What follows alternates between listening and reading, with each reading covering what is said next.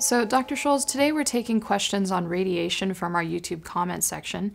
And one of the patients asked how, first of all, this is kind of a general question. They were wondering when somebody receives radiation if the entire prostate is eradicated or affected. So they're kind of wondering how the radiation affects the tissue. Yeah, good question. Comes up a lot. And the example I use is people are also familiar that women with breast cancer go through radiation to the breast. And they treat the whole breast with a certain amount of radiation, and then they treat the tumor with a larger amount. And when men have prostate radiation, they have their whole prostate treated. As a general rule, there are some focal things going on, but that's outside the mainstream. We are all well aware that when the whole breast is treated, the breast doesn't disappear. We don't vaporize a woman's breast when she goes through radiation therapy. So this is the same for men who have their prostates radiated. Their prostate remains intact, and the function of the gland, which is to make fluid for semen, is greatly diminished after radiation. But the prostate gland is still there, and it can still make some PSA.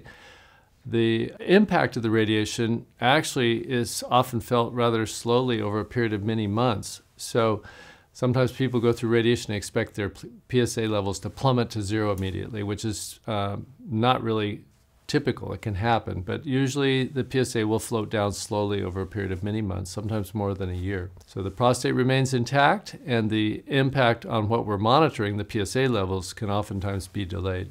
Does the radiation, when somebody radiates the prostate, extend to like the lymph nodes? How is the radiation field measured? So it depends on how concerned people are about that individual's situation for spread outside the gland. And it can be done either way. So I mentioned briefly that you can even do focal radiation to a section of the gland, although this is considered experimental. More typically, the prostate itself is treated in its entirety with a margin of 5 to 7 millimeters around the whole prostate. But it is also possible to extend the radiation not only from the prostate, but out into the surrounding lymph nodes, where the cancer often will spread in its early stages. Interestingly, the side effects with modern, well-performed radiation for treating lymph nodes, which is a bigger field, is less than the potential side effects from simply treating the prostate. And that's because of the sensitive structures that are in and around the prostate. The urethra, which goes right through the middle of the gland, the rectum, which is close by, and the bladder, which is close by, and the nerves for erections, which are very close by. Studies have shown that with modern IMRT, you can give radiation to the lymph nodes with really no additional side effects beyond the type of side effects you'll get when you treat the prostate. So it is at least side effects that are you may have a little bit more fatigue, but it's not something that they can pick up on quality of life studies. So when it comes to radiation and PSA decline, how should the PSA decline after radiation versus radiation with hormone therapy? Yeah, so hormone therapy, people usually underestimate the power of hormone therapy. Back in the late 1990s, when, in my opinion, radiation was scary bad, and we didn't use radiation for prostate cancer back in that era, we would give men hormone therapy as primary treatment. And it would almost universally cause the PSA to go down to zero quite rapidly and stay at zero as long as the hormone therapy was continued. Has not become a mainstream standalone treatment, because once the hormone therapy is stopped, the cancer will slowly come back in most people. It doesn't cure the disease, but it controls it beautifully and can maintain control for over 10 years really quite easily. So when you give radiation and hormone therapy together, as I mentioned before, PSAs tend to drift down slowly with radiation alone. But if you give radiation plus hormone therapy, the PSAs will plummet rapidly down to low levels, usually less than 0.1 within 3 to 4 months. And there have been studies showing actually that if you give radiation and hormone therapy together and the PSA doesn't drop quickly to 0.1 after 3 or 4 months, that those are the people that are going to be at higher risk for future relapses. So we have a patient who originally has plans for combination therapy. So they're going to get seeds and then beam radiation as well as ADT.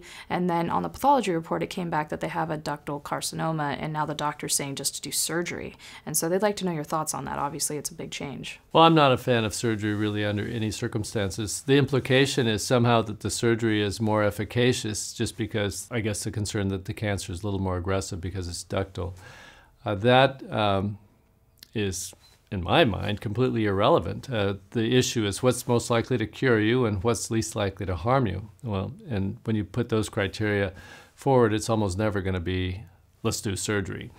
So the ideal surgical candidate, if someone just feels like they got to have an operation before they go on to the next life, would probably be a man with a high intermediate risk where you could be very confident that you're not going to have positive margins after the surgery. When people are selecting treatment, they want a one and done type of a methodology. They don't want to have operation and then find, oh, we didn't get it all, now we're going to give you radiation. The idea is to pick the best treatment up front, and if it's selected and appropriately, and if you have high quality people doing it, cure rates are going to be very high, even with the more aggressive types of cancer.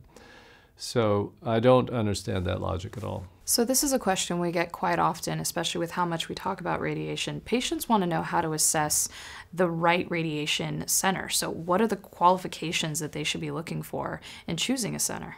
That's very difficult to know. It's not just the center, but it's the doctors within the center. And I think it's important to go online and look at references, pick reputable centers. If you have a physician, family doctor, or a urologist that's been referring repeatedly to a center and seeing good results, that's, in other words, an independent observer of their outcomes, I think all these things come into play in just making these decisions. It's like anything else, trying to pick a good electrician or a good plumber, word of mouth. It's not easy to know as people are just coming into this field for the first time, who's really good at doing this, who's average, and who's below average. But it does matter, and every effort should be made to try and figure out who's really tops, because you get one chance to get this right. The radiation is a permanent choice. Thanks so much for watching. If you would like more information about prostate cancer and all sorts of education, you can visit our website, pcri.org, and subscribe to our YouTube channel. We come out with new prostate cancer education videos every week.